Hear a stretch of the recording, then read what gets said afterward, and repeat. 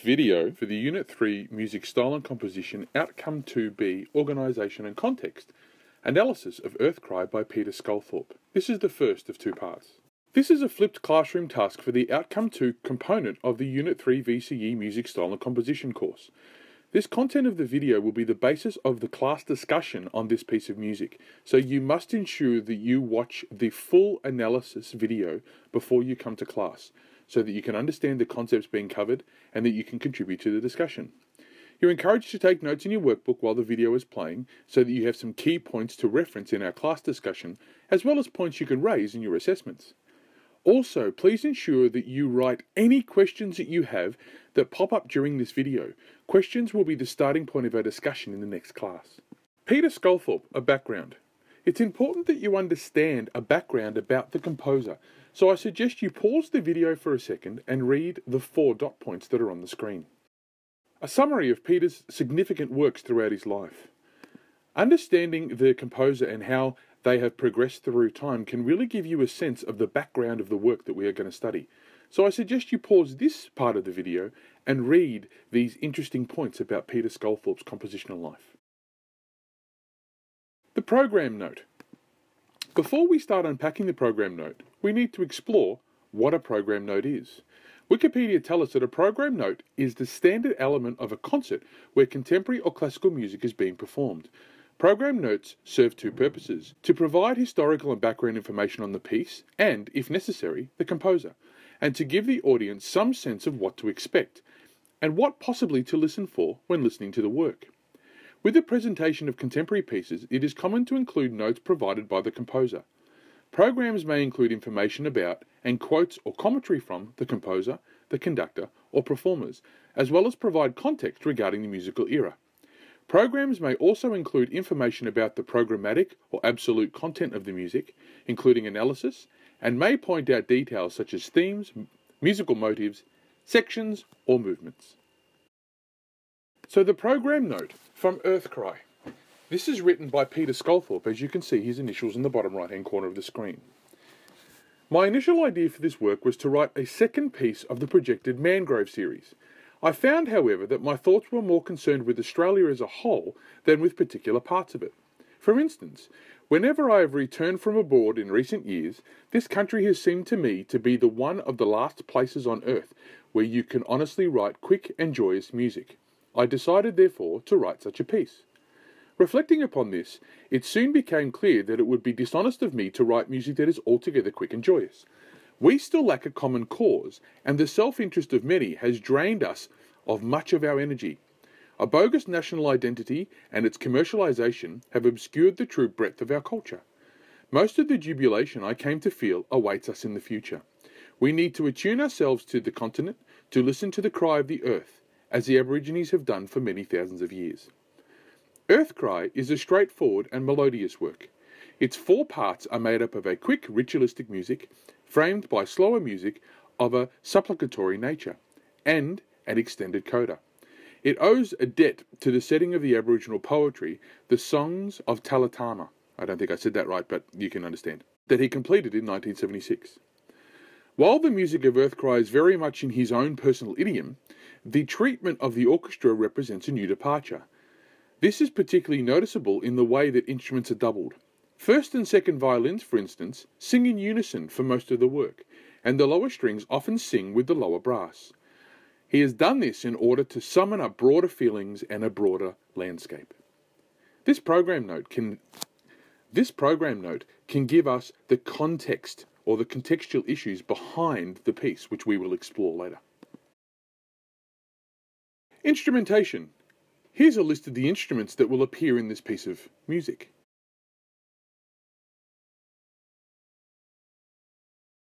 The structure.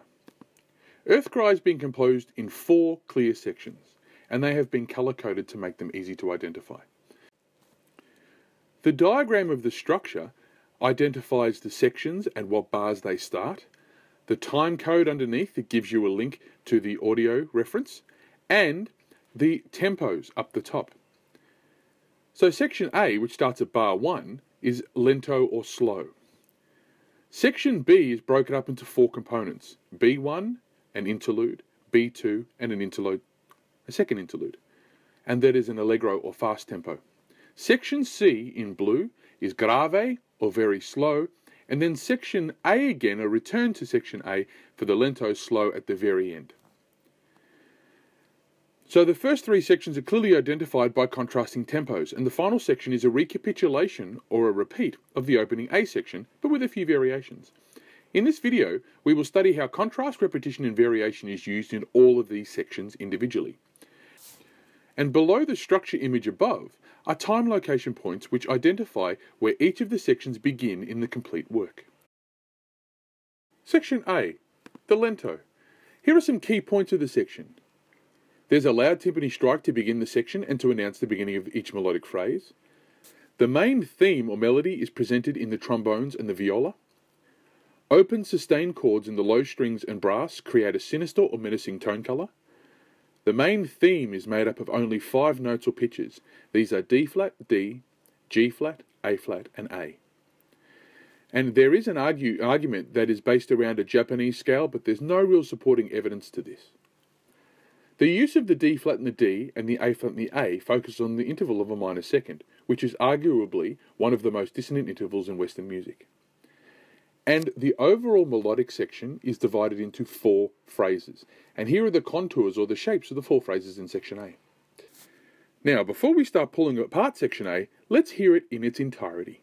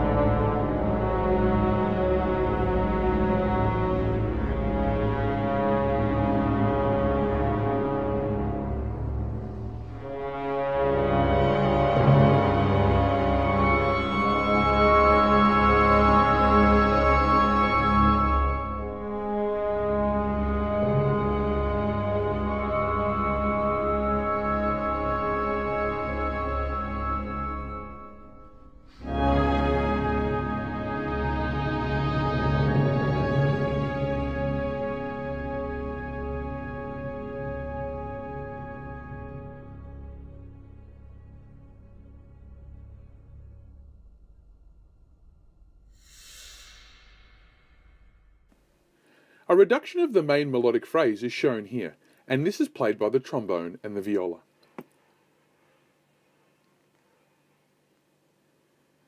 The minor second dissonance opens the theme, as you can see here. Rhythmic phrases and patterns start on offbeats and cross the bar, creating syncopation. An irregular flow of time signatures makes the melodic phrase lengths somewhat unpredictable.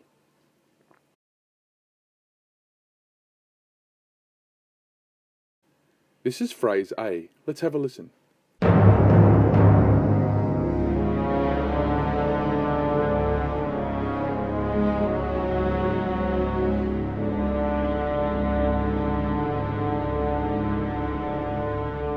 This is phrase B. Let's take a listen.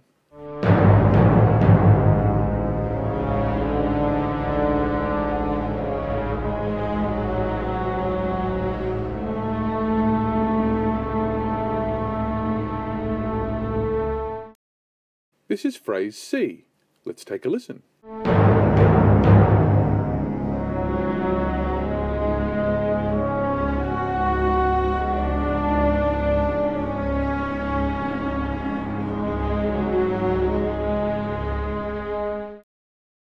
And this is phrase D. Let's take a listen.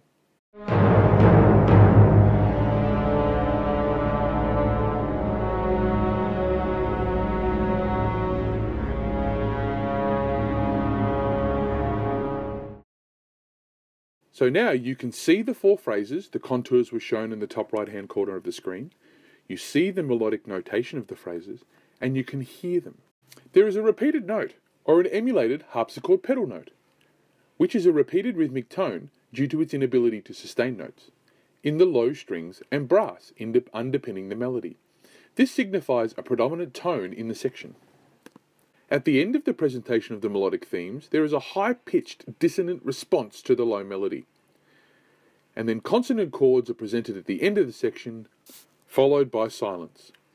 The tam-tam, or Chinese cymbal, indicates the end of the section. Now that we've pulled it apart and understand section A, let's listen to it again.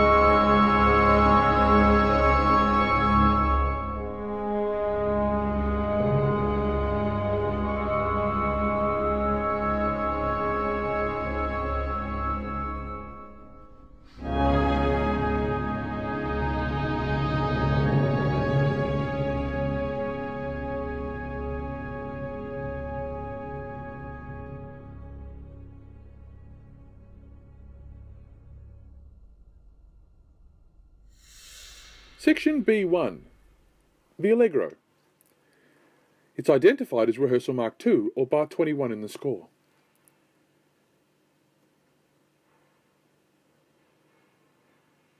The introduction of a new tempo and time signature occurs. You can see that it's 12/16, and the 12/16 time signature indicates 4 groups of 3 semiquavers.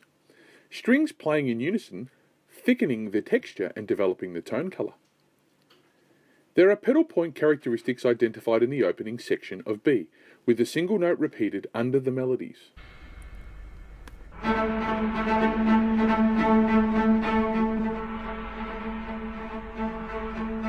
Unison strings introduce the rhythmic phrase in a pseudo 4-bar intro before the melodic content is introduced.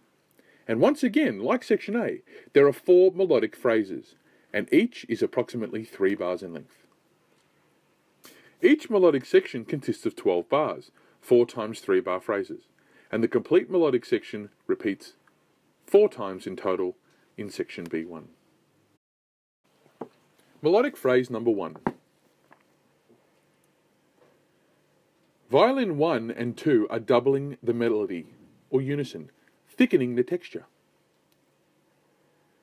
Lower strings, the cello and the viola, are on a drone like A, with a slight variation at the end of the phrase, adopting the minor second dissonance presented in section A. And the double bass has a 2-note falling melodic idea, starting on an offbeat.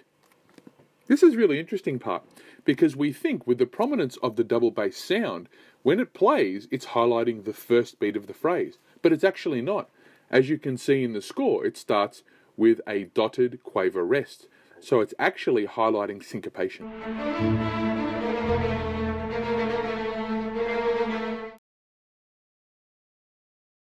Melodic phrase number 2. Violin 1 and 2 are repeating the previous introduced melody.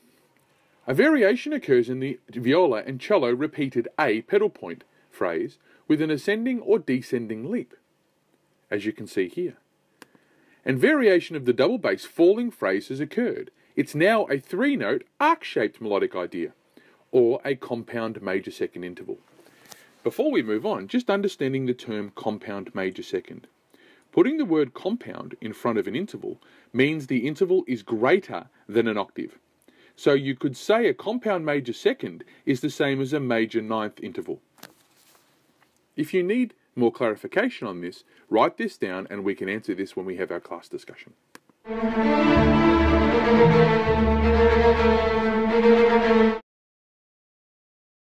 Melodic phrase number 3.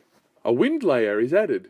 A quadruplet rhythmic pattern, which is 4 quavers in the same space of 6 semiquavers, or 4 versus 6, provides cross rhythms against the semiquaver phrasing in the strings. Only 3 notes are used, meaning that the first note of each quadruplet changes each time. This creates a staggered rhythmic feel when put on top of the semiquaver run of the strings. The violins repeat the previous melody. The cello and viola repeat the A pedal point. And the double bass has reinstated the 2-note falling melodic idea from the melodic phrase number 1.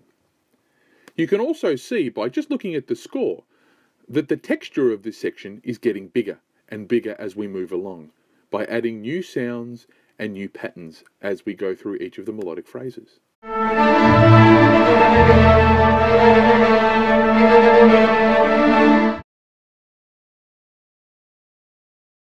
Melodic phrase number 4. There's a repeated woodwind quadruple idea moving from one player to another, which explores performance tone colour. What does that mean? Moving from one flautist to the next means that they will approach and play the phrase differently. It'll sound the same, but there will be subtle changes which will enhance the tone colour or sound of the way that the flute line is played. This occurs in the clarinet as well. The entire string section is repeating the ideas from melodic phrase number 2, and that's including the ascending and descending interval leap in the viola and cello part, and the 3-note arc phrase in the double bass.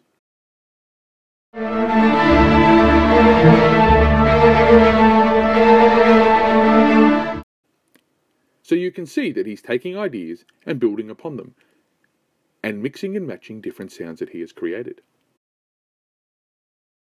So, highlighting the compositional devices of contrast, variation, repetition, Section A versus Section B1.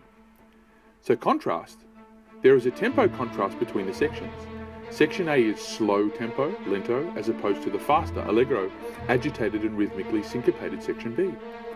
There is a change in time signature, mixed meter in Section A, whereas Section B settles on a single 12/16 time signature. The rhythmic placement of the bass line in Section B contrasts the predictability of the timpani line in Section A.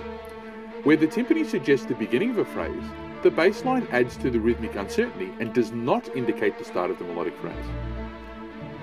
The instruments in Section A seem to move together, whereas the instruments in Section B seem to work somewhat independently of each other. Repetition. Both sections use textual development, adding wind instruments later in the section. However, how they are used contrasts. In Section A, the winds create tension through the extreme contrast in register and tone colour, whereas in Section B, they are used to create cross-rhythmic patterns against the string section.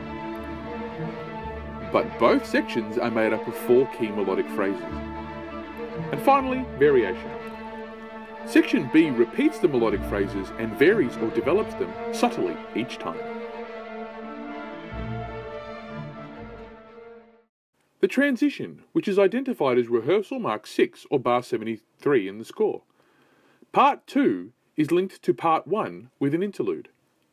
There is a time signature change to 9/16, which sees a move to rhythmic phrasing of 3 groups of 3 semiquavers, as opposed to 4 groups of 3, which is stated in Part B1, as you can see here.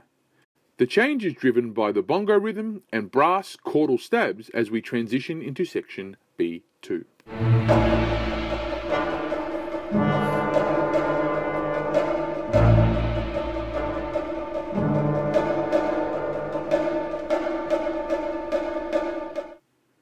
Section B2, the Allegro, Part 2. It's identified as rehearsal mark 7 or bar 89 in the score. And B2 repeats the concepts and melodic ideas presented in B1. However, there are a few important changes.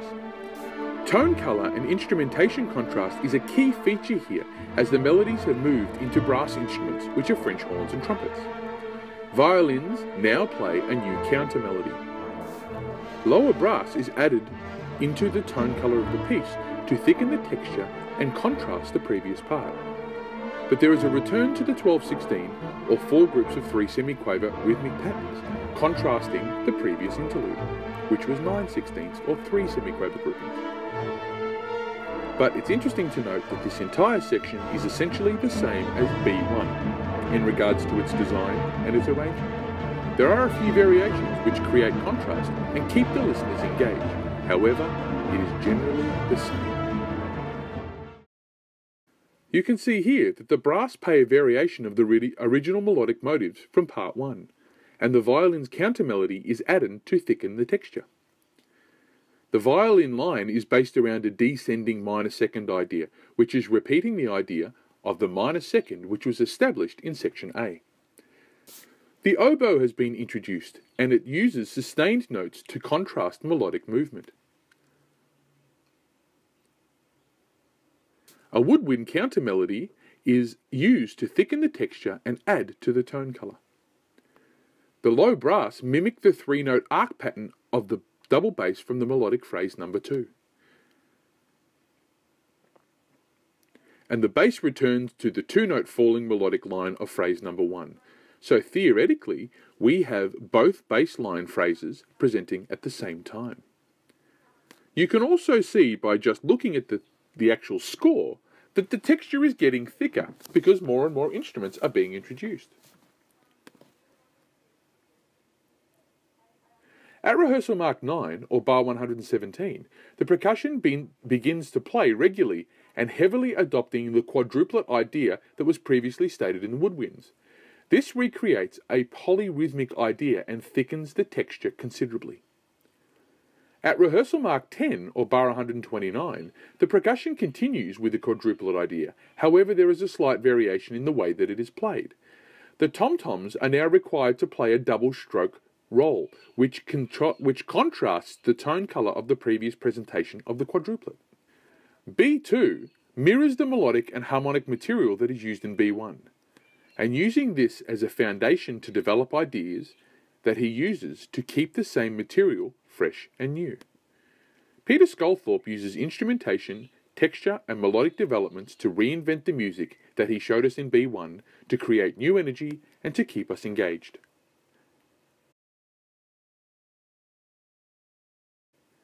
And the interlude returns, and it's identified as rehearsal mark 11, bar 141 on the score. There is a strong sense of repetition of the tone colours from section B2.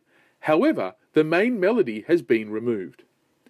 The interlude is now designed as a transition to move us from the craziness of section B into something new and a little more stable. There is a return or a repeat of the 9/16 time signature and rhythmic phrasing with the 3 groups of 3 semiquavers, which contrasts section B2. And the bongos highlight the transition into the 3rd section with a dramatic crescendo, which is an increase in volume, and a molto rallentando, hope you like my Italian accent there, which is a dramatic slowdown or decrease in tempo.